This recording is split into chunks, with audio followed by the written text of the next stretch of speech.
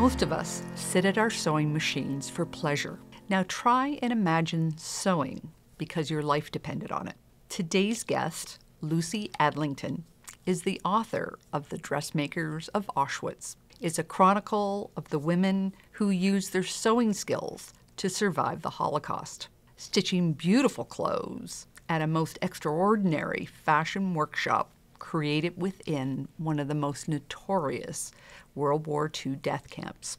It's both powerful and heartbreaking. So grab your sewing and a cup of tea, and here's my interview with Lucy Adlington. Thank you, Lucy, for being on the podcast. Where in the world are you coming to us from? Well, hello there. I'm actually based in the north of England. I live in a county called Yorkshire, which is a grand place to live, and I live on a farm. Are you originally from Yorkshire? I'm not. I'm from a county in England called Derbyshire, which is very country, very rural, very beautiful. It's the place that Lizzie Bennet wants to visit. I was going to say. Yes. Yeah, Pembrokeshire home county. And while I'm mentioning Darcy, I do have some gorgeous, gorgeous Regency clothes in my collection. So you went to university and studied medieval history. Was textiles part of your makeup at that point? Funnily enough, I think it's my undergraduate degree was doing English, so that was very much stories, isn't it? Didn't have a lot of context, but it was as an undergraduate that I became interested in World War II history and fragments of history, the way that you might have a text, that gives you a long account of something, whether it's fictional or otherwise. But I was really interested in the way you can have little fragments of things and build a story from that. But yes, when I came to York University for my MA, and that incorporated history, literature, and archaeology, a massive brain explosion that you could link all those together. And although there aren't many textiles surviving from the Middle Ages, there are enough that you can find out fascinating things about people's lives. And since then, I've amassed a very interesting, a very unusual collection of antique and vintage garments, nothing from that far back. I think the earliest is for me is some 17th century embroidery, which I think is pretty special. And one thing that amuses me about it is that it's unfinished. It's one of those projects that you get really ambitious and you say, I'm going to embroider an entire bed hanging. They haven't completed it. We all know that feeling. You map it out. I remember Kathy Hay starting off with the peacock dress and realized it was going to take her 80 years to do all the embroidery. Oh my goodness. Yeah. And it's quite sweet to see though. I love the way, particularly textiles for me, clothing. I'm a clothes historian. I love the way that we get that sense of connection because say for this 17th century embroidery, it is originally for bed hangings, but then it was going to be made into a jacket because they obviously thought, God, there's too much to do for a bed hanging. But the design is traced out on the fabric first. And that's exactly how we might approach an embroidery project now, to have the design inked out. So I think it's really special not to see the people in the past as other. They're us, they could be us, different time, different place. That's what I'm finding too. I find the minute that you find the textile, you find the gateway into a person's life. Like you can see where seams have been taken out or they've been taken in or lengthened or shortened. Marks on them. People have spilt their dinner on their lap, or they've put their heel through their hem, or they've sweated on them. I love all of that. I've got maternity clothes from the 19th century that have milk stains on, from that very everyday, ordinary thing of baby feeding. So when did you start into textiles? Was that something that you brought into your degree, or did that come after? It did come after, because one thing that I do love about history is sharing the stories. So it's nice to have stories, but I love the fact that you can reach people in different ways. So I actually set up a historical theatre company, and York and Yorkshire area is really rich in heritage. And it would mean giving talks on anything from railway history to the history of chocolate. York is a huge chocolate base historically. And so that really, for me, was really exciting, the way that you can reach, say, a family audience or children. I work mostly with adults now, and I found increasingly to wear clothes from the era or replicas from the era help get across a sense of, well, what was it like to wear these things, to move in these things? It was an evolution, really. And then 22 years ago, I've just totted up how long ago it was. I established a company called History Wardrobe. And the idea of that was to present these delightful costume in context presentations. So, for example, we did have a talk called Undressing Mr. Darcy, and he did undress. But it was all very educational and just talking about what it meant to be a gentleman in the Regency era. And since then, we've done 60 different presentations, and we're always evolving, you know, things that excite and interest us. And we can take these on tour and share this fabulous collection. Does your undressing address the differences between wealthy people and poor people, how different their wardrobes would be? Very much so. And that's something a lot of people working either in heritage and museums or with private collections, we're aware of survivor bias, that it's often elite garments that survive. And it might be special occasion clothes, like, you know, things associated with a wedding, say. And we do almost 100% male, what am I saying? 100% women's clothes, because we think that it's such a rich source of information about women's lives that aren't documented so well. And we're always on the lookout for working women's clothes, women of lower classes. And we've got some extraordinary pieces. And you realize, you know, whether you're a herring girl in Whitby on the east coast of Yorkshire, or a mill worker in Lancashire in England, we've got garments to represent that. And just to look at how ordinary people navigated their lives and their works, and the clothes can show us that. I have an interesting color, and as I've applied it to textile history, I realized that color also did a big divide. Like, the more bright and beautiful the colors, probably the more wealthy you were. I would say there's a lot of interesting work done into elite colorings. You know, who can afford purples is an obvious one. But saying that, one thing that I think there's a lot of exciting new research and writing is about the past wasn't dull. I mean, even, you mentioned the Middle Ages, you know, even in the Middle Ages, people are using dyes in a really innovative ways to enliven their clothes. And a color such as red, I mean, red is a great color, whatever class you are. And I would say that it's in England, at least, and in parts of Europe, it's very much associated with working class women to have a red cloak or a red petticoat. Another thing that interested me in coming back to quilting is that I obtained a batch of 1,471 fabric samples. I know, because I end each one individually. And they go from early 19th century to late 19th century. And you see how color comes into people's lives through cotton printing. And so now working class people and middling sorts, they can have these cottons that just have these wild prints on. And some of the garments I have, you know, they are almost psychedelic. And I'm talking 1820s, 1830s. I think working people have always aspired to have more pizzazz than they were supposed to. I never have thought about that before. With the printing of cotton, color could come into people's lives in a different way. That, like, we talk about the abundance of, or the affordability of cotton. That's where quilting came from. Suddenly there was pieces that had to be dealt with. But I never really thought about it from that color point of view. That could be another reason why people were so attracted to quilting.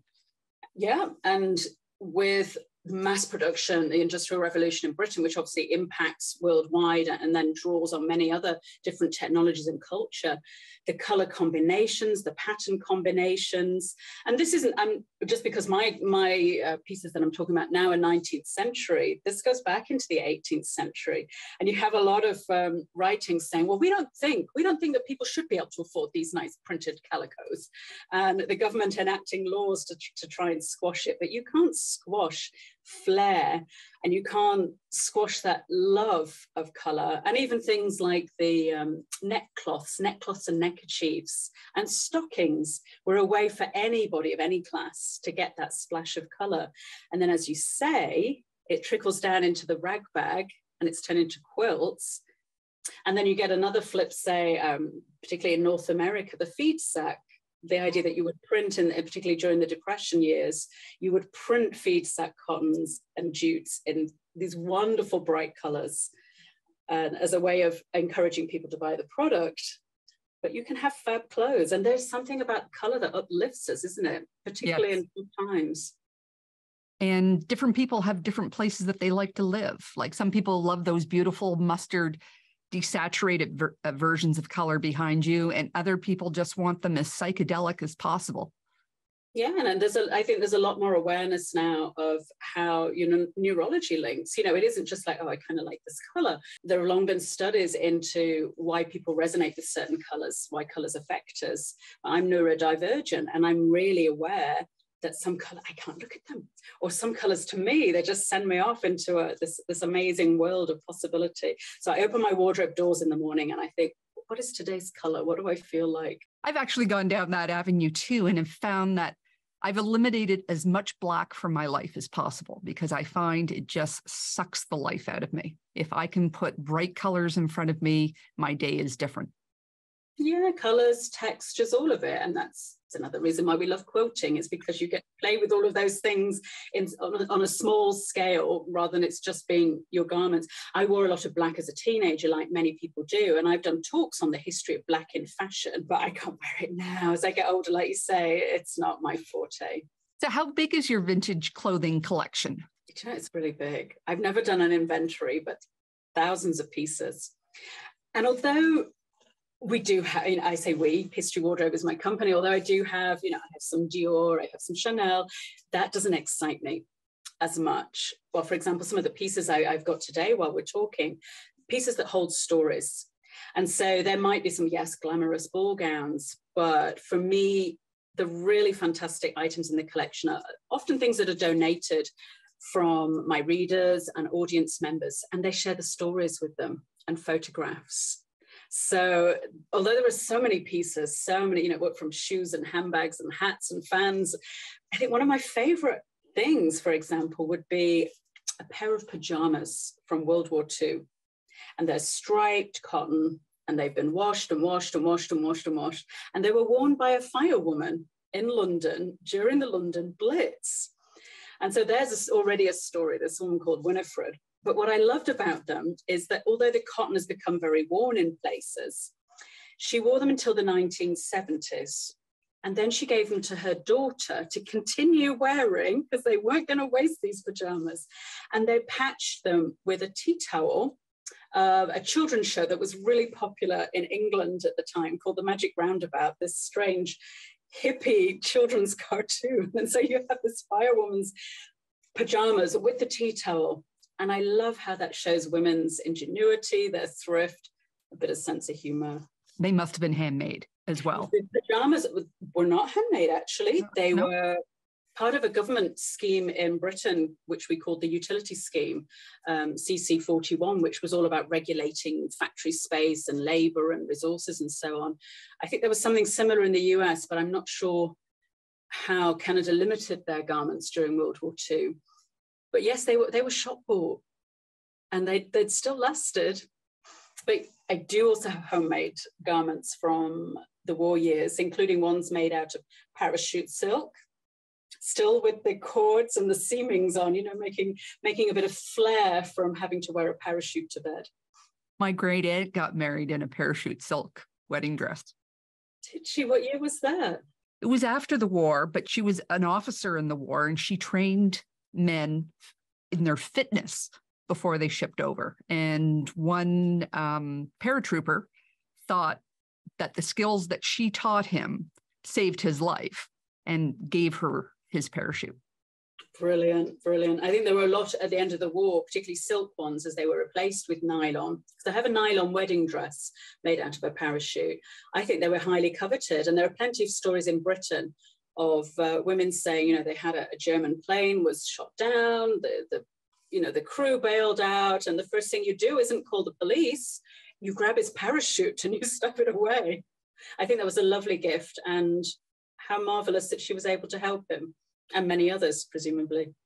Well, when you see the movie A Bridge Too Far, and they have that scene where the thousands of paratroopers are dropping out of the sky, you think of how many yards of silk were needed, and how many women were sent to work making those.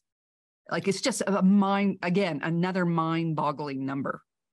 It's something I've enjoyed writing about in my book, women's lives and clothes in World War II, I actually was looking at how women not only stitched and packed parachutes, but they sewed aeroplanes. And I've been lucky enough, a friend's grandmother was one of these seamstresses who was literally stitching onto the airframes of bomber and fighter planes. And I've got her work notebook, and it teaches you how to darn a Wellington bomber. I just said, that's extraordinary. They used to get a little bit high on all the doping. They'd have to open the doors. And so, yeah, the background work of women's stitching in history enables so many things to happen, doesn't it? Well, just even while we're talking, my brain has gone off in 25 different directions, from clothes to the samples to the rags and the stories behind them. How do you keep yourself focused and not go down these, or do you go down all these different avenues? I go down all the different avenues. I think, again, maybe this is a brain feature that once I get into a topic, I just find it utterly irresistible to find out more, that the rabbit holes. And yes, I do set myself deadlines. And yes, I'll say, right, I'm currently inventing a new talk on, as it happens, Regency leisure. And so that's going to be my focus until I get it going. Next week, I'm doing a talk on Art Deco dressmaking. It can get a little bit infinite. So I do have some downtime. We've just got 2 new kittens on the farm. So I go out and play with the kittens and then I come back. But yeah, it is all interesting. And isn't that exciting? Isn't it great that we can still be curious all the time and learning all the time? Well, there's definitely an emptiness there that we're desperately trying to fill in. Women's history and domestic history and women's industry. Yeah, and there's been a lot of work to sort of groundwork laid down by really, really excellent makers and writers and so on. And it struck me over the 2+ decades that I've been working in dress history now in academia, the new generations of researchers, but also people working in public history, public engagement, that they're bringing these histories to a wide audience through podcasts like yours and through really accessible books, through public lectures, Zoom talks, all of this. And the amount of knowledge that's there is fantastic. I think we still have a way to go in how much it's respected. I still occasionally get people saying, well, it's just clothes, isn't it? I'm like, come on, you're not naked. Nobody fought. You mentioned the bridge too far. There was nobody fighting through the market gardens and the woods and the fields and the roads of Europe, occupied Europe, naked. They all had to have kit and clothes. And the way people respond in wartime for morale purposes, the way that the government policies are organized to ensure that the civilians have an adequate supply of texts. I could go on, and I will. But I really think we need more respect for the way women's stories are told. They're not necessarily stories of mass global achievements. I mean, there are plenty of women who work in whether they're working in STEM or the arts or in domestic labor, they do brilliant things. But I think we need more respect for the everyday, for the ordinary, and particularly for unpaid labor. You spoke with the BBC on the history of women's underwear, the evolution of women's underwear. And I think that is both titillating and such a subject that just grounds all of us. As you say, we're not walking around naked, but how that has evolved through the years. Like, what did people wear as underwear 200 years ago? Well, I can tell you, but how long have you got? The earliest garment in my collection is a shift or a chemise, or sometimes called a shimmy, from the year 1800. And that's your basic body linen for women. And the equivalent for men is a shirt. And then the idea of wearing drawers comes a lot later. The idea that it's considered rather unhygienic for women to wear drawers or panties, as you might refer to them, or pants. I think with underwear, I never think of it as titillating because I've worn all these underwear elements in history. And I just find them incredibly bulky, incredibly sweat-making. Wearing corsetry from different eras, of course, you wear things that are designed to fit you and support you. So I'm not tight lacing or anything extreme, but I'm even glad, actually. I'm even glad of the modern thong. I don't care if it goes up my bum. It's just infinitely preferable to the layerings of historical underwear. You know, any item of clothing tells us so much about the culture, about society, about individuals. It's all infinitely interesting. So when did you first come across the story of the Dressmakers of Auschwitz? So I think I first saw mention of it back in 2008. And before that, I'd long been reading into Holocaust history. I mentioned that I looked at fragments as an undergraduate. Well, these were fragments of writings and scraps of paper and tiny little mementos that of people's lives from the Holocaust. And they might have been written with fingernails or ink or pencil or whatever. It could have been paper. It could have been a name on a garment. I was very widely read in the context of the Holocaust in terms of history, but I came across mention of a fashion salon in Auschwitz. And like any normal person, I did a double take. You know, I knew that there were sewing factories. I knew that there were industrial textile factories that were operated by the Nazis using enslaved labor. I knew about ghetto workshops. I knew all of that, but a fashion salon? And I wanted to find out more, but at the time, it seemed almost impossible to trace any information about the women. And so I wrote a novel. I love writing fiction, history-inspired fiction. I wrote a novel for young adults called The Red Ribbon. And I imagined, well, what would it be like to sew for your life? As a 14-year-old girl, I wrote it in an unnamed place. You know, the idea was the reader would just start from page one. What's going on? Why is she having this sewing audition? Why are the stakes so high? And in a way, I wanted to put it to a reader that sewing can be life-saving. In this case, it literally was. Anyway, so The Red Ribbon was published. It's been published in many different languages and it had a great response, I'm pleased to say. And it was read by people in Israel who said, well, actually, we know the real dressmakers of this salon. It was my mother or my aunt or my grandmother. And from there was an incredible ripple of connections around the world of survivors' families. And they were incredibly generous with their time and with resources in as much as sharing photographs and memoirs and videos. It was an extraordinary period of research for me, very emotional. And I was able to go and visit the last surviving dressmaker of this fashion salon in Auschwitz and interview her at her home in San Francisco. Then you really get the stories. More than a letter or a video can tell you. From that, I wrote the book, The Dressmakers of Auschwitz, a historical, you know, it's nonfiction, just to set these women in center stage and say, okay, who were they? We know they were Jewish, most of them from Slovakia. What was it like for them? Why did they survive? I have been blown away by what I uncovered. So to share it, to write about it, and now this book is, I think it's up to 22 languages, 22 translations. It's amazing. And people are interested in women's history. They're interested in the story of these, you know, they would have been ordinary women. They were makers, some of them. Some of them were absolutely skilled cutters and seamstresses. But ultimately, they were young women who were incarcerated in Auschwitz-Birkenau for being Jewish, and they survived in this fashion salon making clothes for elite SS women. And what does that tell you about the Nazi mindset? It's extraordinary. Well, it's interesting how people can bend their rules to accommodate what they need. We can't have Jews in the country, but let's have Jews making our clothes.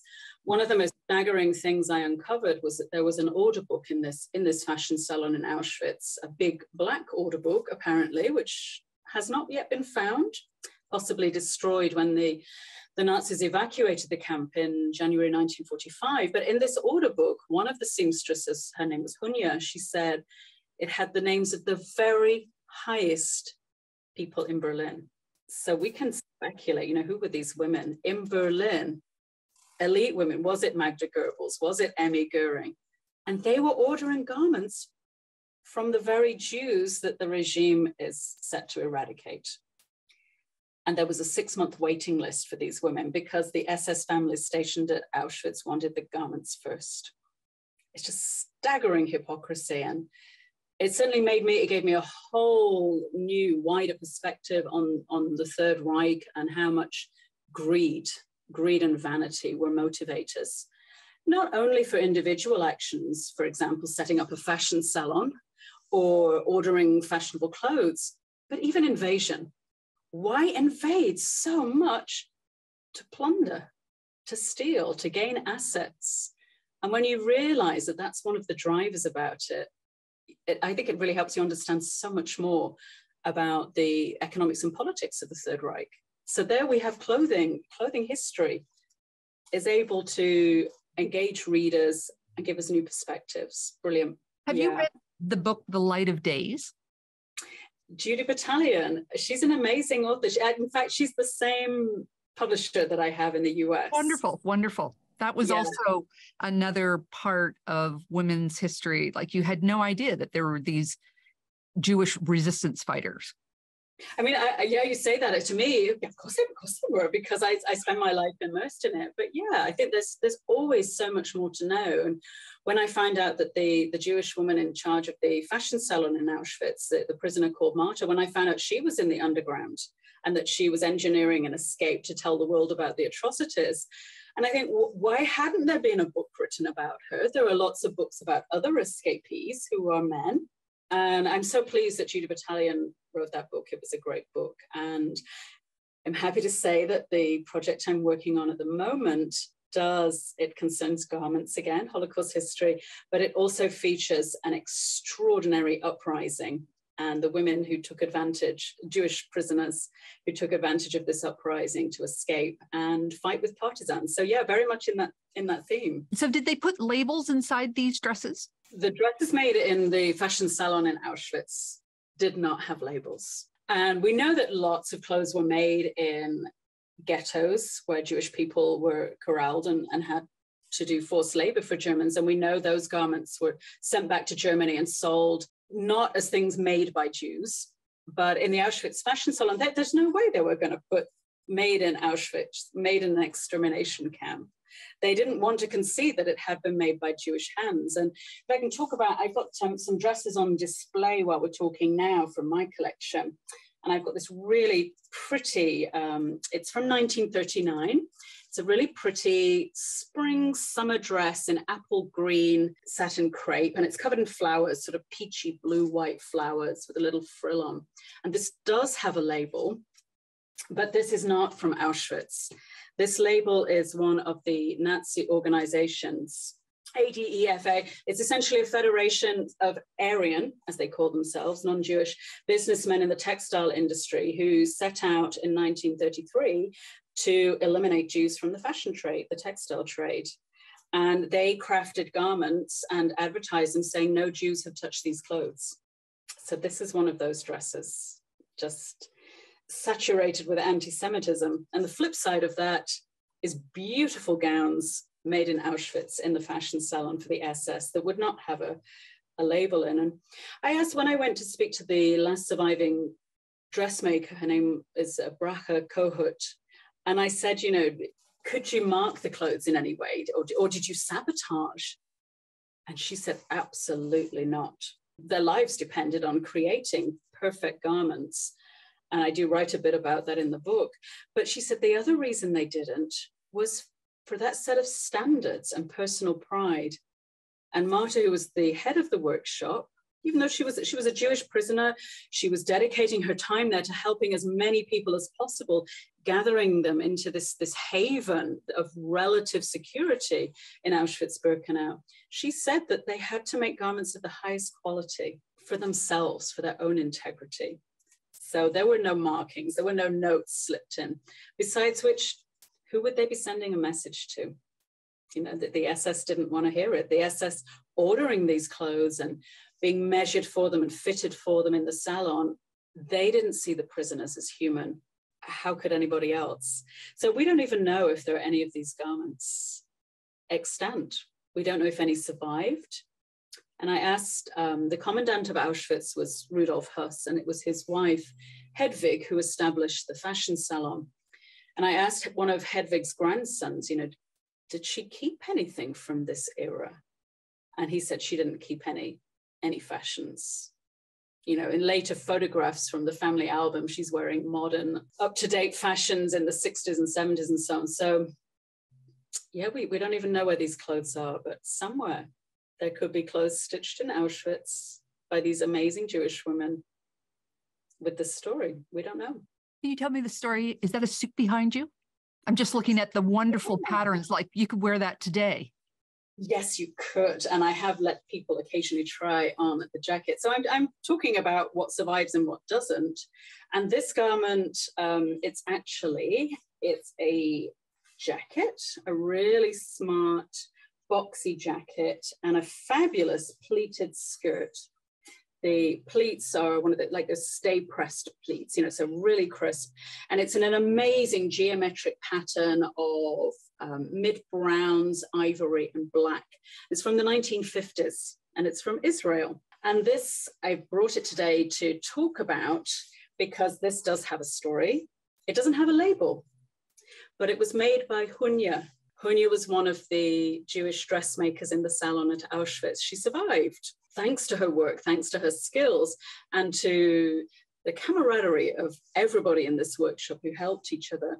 And after the war, being very thrifty in Israel, a lot of austerity, a lot of thrift in the 1950s, she turned one of her dresses into a suit for her niece, Gila.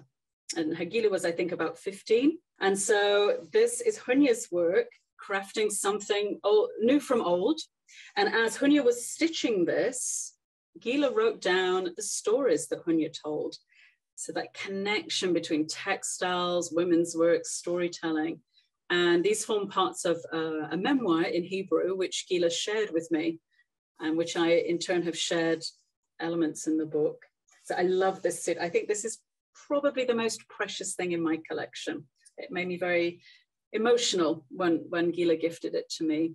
So you talk about a collection. Do you wear your collection or do you keep it archived?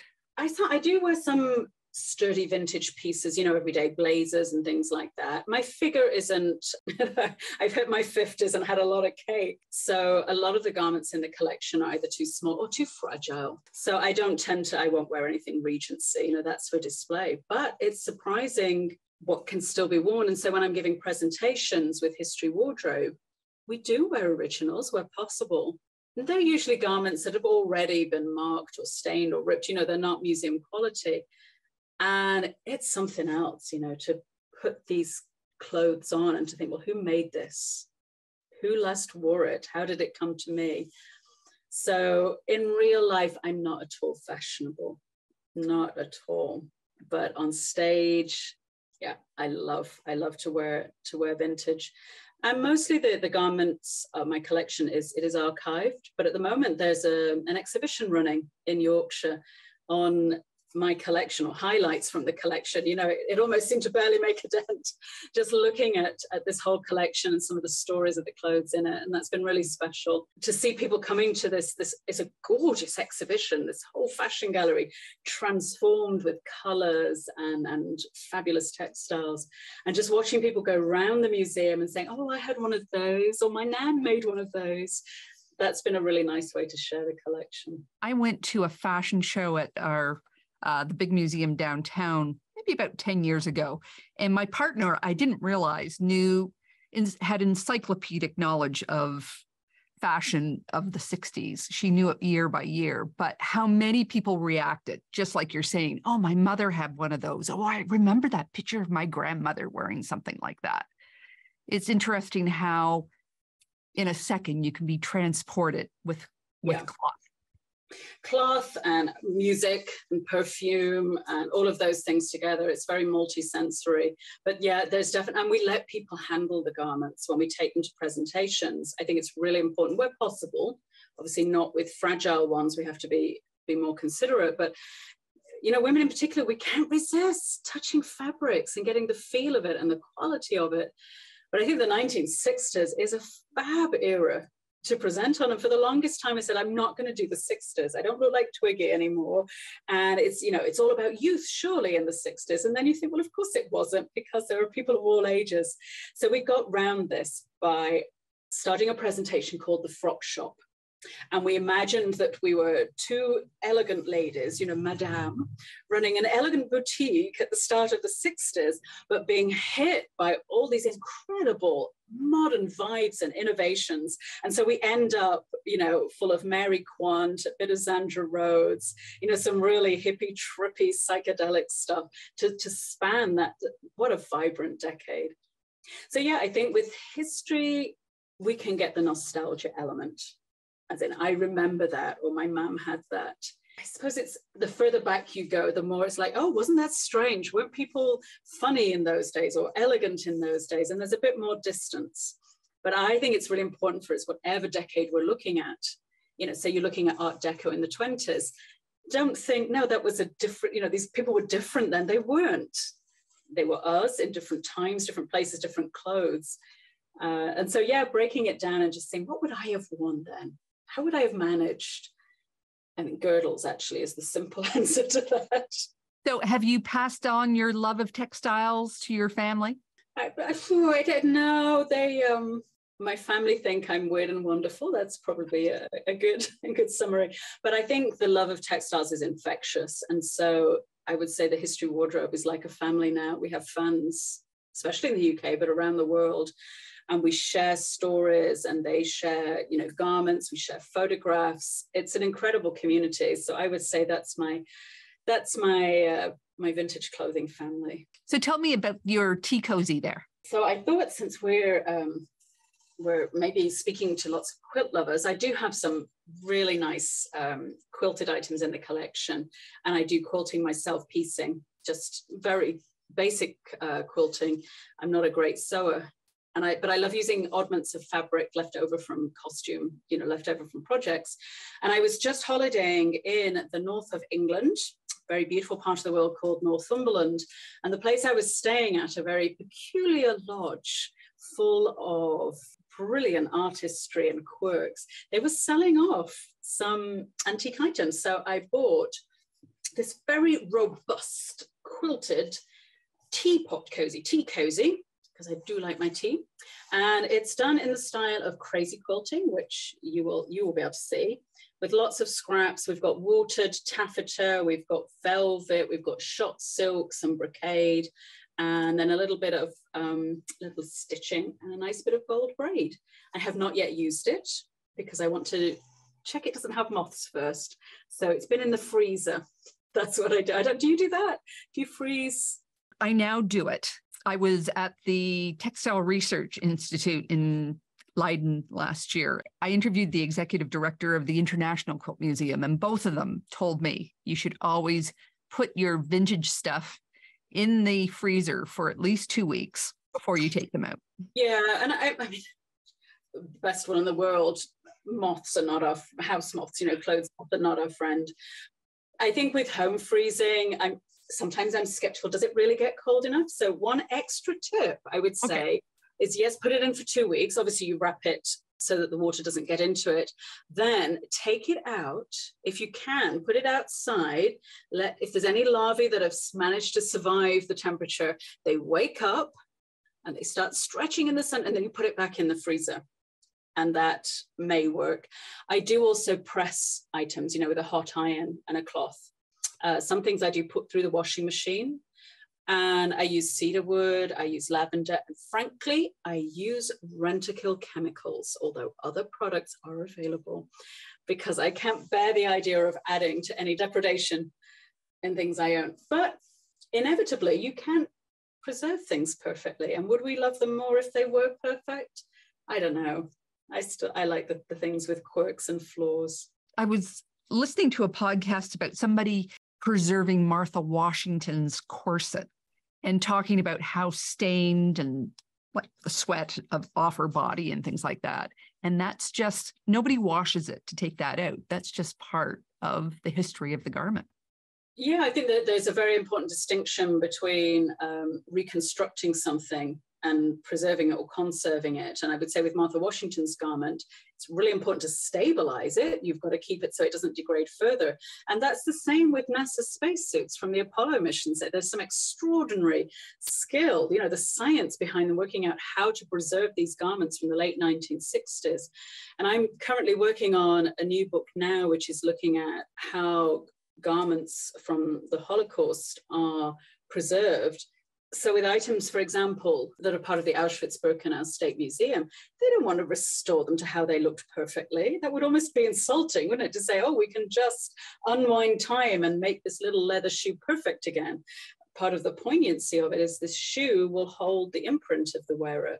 It'll show where their bunions went, or which part of the sole they wore down on. And the decay over time is also part of the passage of time. And I just think it's so powerful that people have the skills to conserve, to preserve, so that we can see them. They can be held for future generations and continue telling their stories without whitewashing, without pretending that everything in the past was a lovely costume drama, that everybody was always immaculate and did not spill a cup of tea down their corset or sweat on it.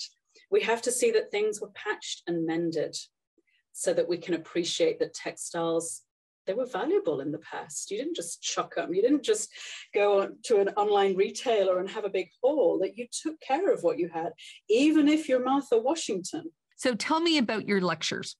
I lecture in person. I give presentations, and they are presentations. This is not PowerPoint. We take a huge display of fantastic fashions, whatever topic we're discussing. So tomorrow I'm giving a talk on the history of laundry. And we are taking all the implements. We're going to do laundry on stage. So we always have a great display of items, and we love to use stories, real stories, and share memories and so on. And so I tour the UK with those, but we also do as much work as we can on Zoom, because it's a brilliant way to reach international audiences. I would love to have the time to do more videos. I'd love to have a YouTube channel with more videos. I've got a few, because there's always things to talk about. So yeah, History Wardrobe have a very vibrant events calendar, and it's never dull. So if people want to get a hold of you, what's the best way to reach you? I would say Google Lucy Adlington or History Wardrobe, and both my websites have a contact form.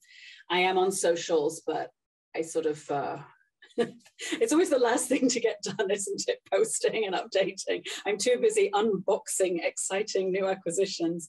So they will be very welcome to contact me through my websites. I do love hearing from people, and always nice when people have inquiries about dating photographs, or looking after their family heirlooms, sharing stories. Always a pleasure. Thank you so much for being on the show. I've really enjoyed talking to you. I'm sure I could have talked to you for at least another hour, but I appreciate I would love to interview you. I think that would be incredibly fascinating. It's all very one-sided now, but I think the projects you're involved in sound great. And I think I'm not surprised you have such a loyal fan base and listener base. So it's been a real pleasure to chat today. I hope you've enjoyed my interview with Lucy Adlington. There are so many heroes of World War II whose stories have never been told. I am very glad that this one was.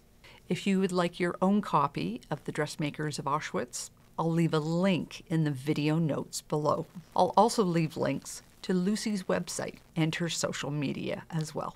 Next time you're in your sewing room, be sure to have Karen's Quilt Circle playing in the background. I have interviewed so many amazing people on this show. Let one inspire you. Take care, and I'll see you next time.